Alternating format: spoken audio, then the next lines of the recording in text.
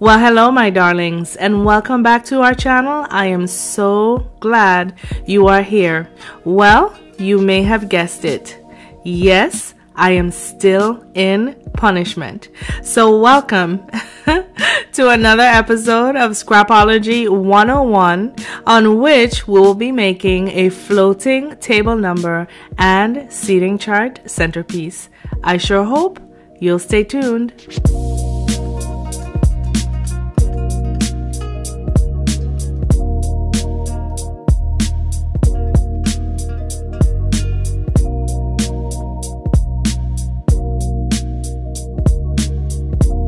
For this project, you will need some flowers, any color, any type of your choosing. You will need 3 of these dry foam bricks. You will need some of these flower embellishments. You will need some crystal garlands, any design of your choosing. You will need a metallic silver paint marker. You will need some rhinestone stickers as well as some rhinestone letters. And you will need 3 panes of glass from an 8 by 10 frame. Of course, you will need your handy dandy tools. Let's get crafting. So the first thing we're going to do in an effort to create our project is we are going to create, or rather decorate, our panes of glass. The first thing you want to make sure, since we're working with a paint marker, is that your panes of glass are clean and all of the dust or any residue that was on the glass have been wiped off and that glass has been dry. Once you have done that, you're going to find your placement by deciding or determining where your flowers are going to overlap, and then from there you are going to decide whether you are going to write your names freehand or you are going to find a font on your computer that you'd like to use and you're going to trace your names instead. I have opted to do this part of the project freehand, and as you can see, I'm using a paper towel to allow me, or to guide me rather, in writing my names straight across my glass.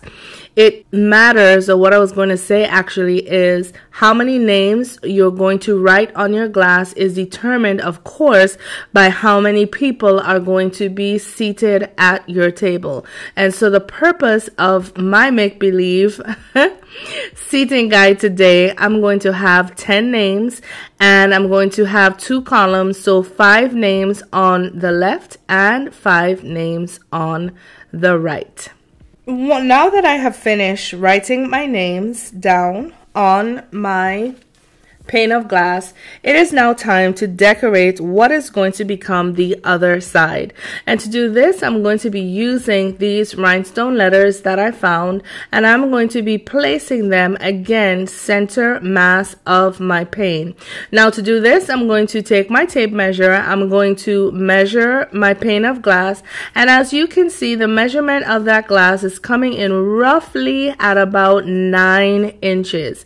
Now if I am going to place the word table directly in the middle, I am thinking about 5 letters going across, and for my start letter, I am going to be placing then that T at just about 2.5 inches to 2 3/4 inches, and making sure that I'm spacing out my letters equidistantly one from the other in an effort to get to the other side and hold on to some semblance of centeredness, if I will, on that glass.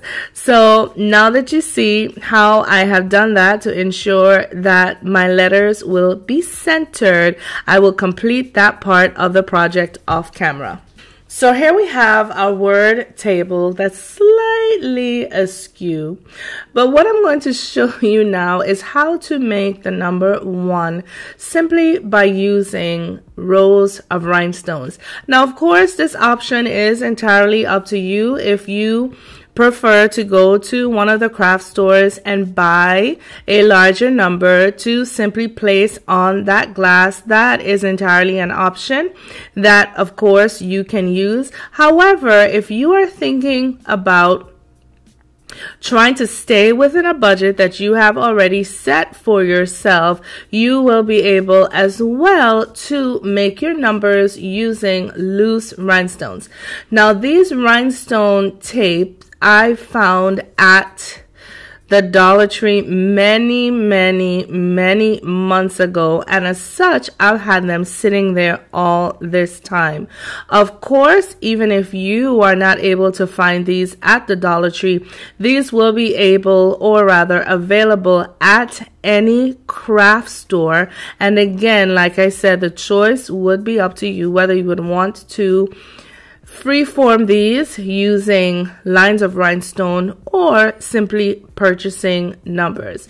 So as you can see, I'm just going in, peeling off row by row and placing them down. And what I will have to do off camera is simply take a ruler or my fingers and push those rows together to ensure they are straight. So here we have our pane of glass that we have embellished with the word table as well as with our number 1. And what we're going to do now is embellish it further with our floral embellishments. Now, this is going to solve two purposes. Of course, it is going to add some extra bling to your piece, but it is also going to obscure the edges of this glass so that your guest will not be in danger while handling it. Now, if you notice, I am going to be starting my placement of my flower embellishments about 2, or rather 1.5 to 2 inches from the top, and ending about 1.5 to 2 inches from the top or the bottom, I can't remember which I said first, of that pane of glass. The reason why we're doing that is because we do not want to obstruct with our floral embellishment anything that will eventually be covered by flowers. And so, as you can see, there's empty glass on the bottom where we're going to anchor that glass into our foam, and likewise there's empty glass on top.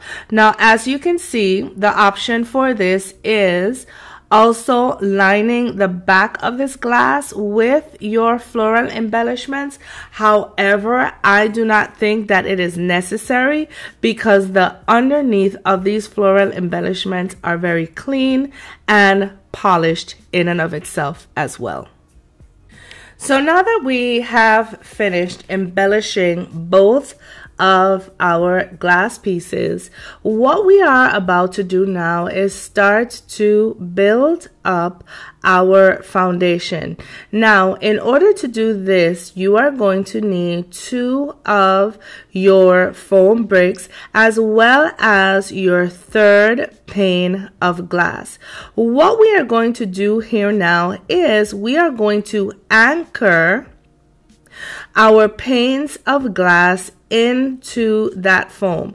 So if I am going to start with table 1 being on the left hand side, what I'm doing here is I'm placing that glass in on the diagonal and making an etching where I'm going to want that glass to sit.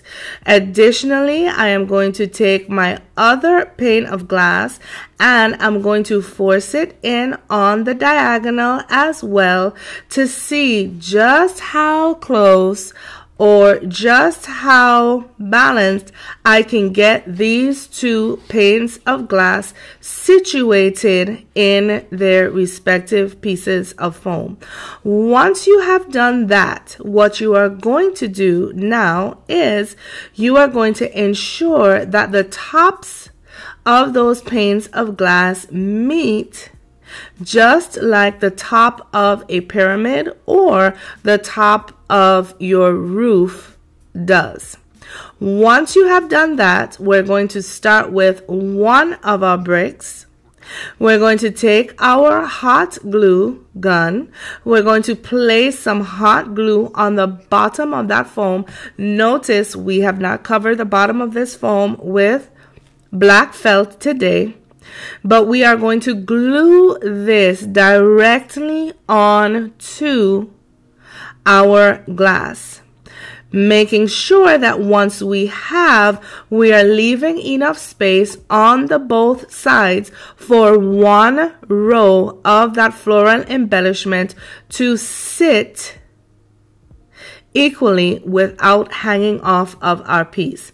Once we have secured our first brick of foam, then it is simply a matter of doing the same thing, following the same steps, placing that hot glue on the bottom of that foam and making sure that your two foam pieces are, how can I say, equal, or rather, thank you, parallel one from the other on either side. Now, if you look very carefully, you can see that the brick that I just put down is way too far out on the front side, and so my two pieces are not equally distanced apart. And so what I'm gonna have to do off camera is rip this up, lay it down one more time to ensure that it has been set correctly. So here we have our piece so far with our two pieces of foam that have been anchored down. And the one that I told you I was going to fix off camera, I literally had to pull it, drag it off of that glass to ensure that I would have been able to place it down securely parallel to the other side. Now that we have secured our foam onto our glass, we are going to place some hot glue in that etching that we made, and this is going to allow that pane of glass to be secured into that foam and not run the risk of falling down during your event. So as you can see, placing my hot glue just above that etching that we made, and then forcing that glass down into that space and holding it for a few moments while that hot glue sets that glass into place. We are going to do the same thing on the other side off camera, and then once we have, I will return to tell you what's next. So here we have our piece that is one step away from being almost put together. And as you can see, what I'm showing you is that that glass has been safely secured into that foam using our hot glue.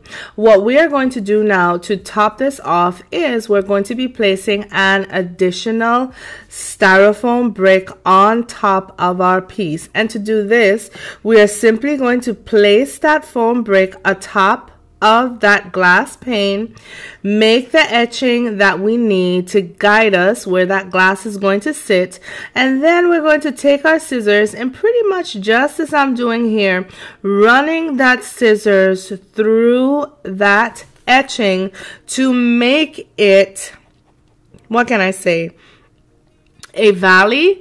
Open it up some more so that as you can see right there, it is open, and those two panes of glass will be able to sit or fit securely into that space.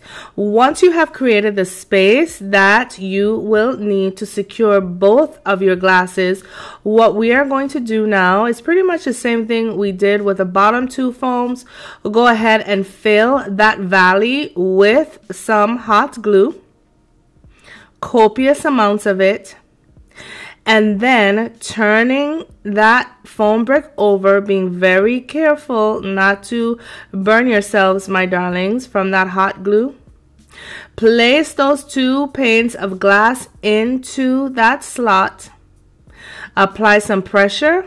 Make sure that that glue has been engaged with those two pieces of glass, and then allow it to dry for a few moments. While that is drying, what we are going to do now is simply take our floral embellishments, measure them as to the length of the glass, which is the base of our piece. And then we are going to apply these floral embellishments pretty much the same way we did for the ones that have been attached to our glass. So just cutting out the length that I'm going to need, which is going to cover up the entire length of the side of that frame, and then placing bullets of hot glue one by one behind each one of those flowers and placing it on the glass, being careful not to burn yourself, of course, my darlings, and continuing the process until you get all the way back to the other side. So here we have our piece that has been built up in its entirety, and now it is time for the fun part. Now, as you can see, I'm holding that by its tippy top and I'm lifting it. Both sides of that glass has been securely embedded into that styrofoam, and so I am confident that this piece will withstand an event. Now, if you are like me and you like your crystal garlands, all I'm doing here is placing some crystal garlands or one strand of crystal garland on each side of this piece. Of course, this part is optional, whether you would like it long like I have mine or a little shorter. The choice is exactly up to you. Now what we're going to do is embellish our piece with our flowers, and again, like I said in the intro, the type of flowers and the color scheme is entirely up to you, but I'm going to be using these red roses as well as a few white hydrangeas to put this entire piece together. When you're placing your flowers, please make sure to do so on the diagonal, which is going to run in line with how we have placed that glass into that foam. And in addition, it will allow you to save some space with your florals. So I'm going to continue this process off camera. I'm going to clean our piece, stage it, and then I'll be back to show you our finished project. And here you have it, my darling, our floating table number and seating chart centerpiece. Isn't this absolutely darling? Listen, I think I would have to say that my favorite part of this project would have to be the transparency of it all. I simply love how this piece seems to be floating on air, or scratch that, rather floating on flowers. This is absolutely stunning. And as you can see, as we go around, I have placed in the middle of our piece 3 flameless candles to set the mood of your event, whether it be luxurious, whether it be fantastical, whether it be romantic. The candles will provide that extra touch of excellence. And if you notice, with the names of our guests, I have placed a rhinestone on the first letter of each guest, this adding once again to the glamorous feel of this piece. My darlings, I think I would have to say that we have nailed yet another project. And so if you have found any value in this video, please be sure to give it a thumbs up, as well as leave me a comment in the comment section below. I would love to hear from you. Tell me, my darlings, my wedding planners, my wedding coordinators, my rental companies, Tell me, if you were to create this, for what, for which event would you use this piece? I am curious to know. To my Danie's darlings, I would just like to take the time to tell you thank you for all of your love, your questions, your comments, your feedback. But most importantly, thank you for all of the encouragement that you have sent my way thus far. Please know that none of it is wasted, and I appreciate each and every one of you. To those of you, however, who may not yet be Danie's darlings, we would like to humbly encourage you to join our ever-growing community of DIYers as we learn from and craft with each other on a weekly basis. And if you do subscribe to our channel today, please be sure to click that notification bell to ensure that you will be made aware whenever any of our videos are published, as well as whenever we go live as a community. So my darlings, before I sign off from today's video, I would like to leave you with the motto to our channel, which is simply this: why buy when you can DIY? And so, my darlings, my loves, until next time, I say to you, please, please, please take care of yourselves for me. Know that I love you all. Bye now.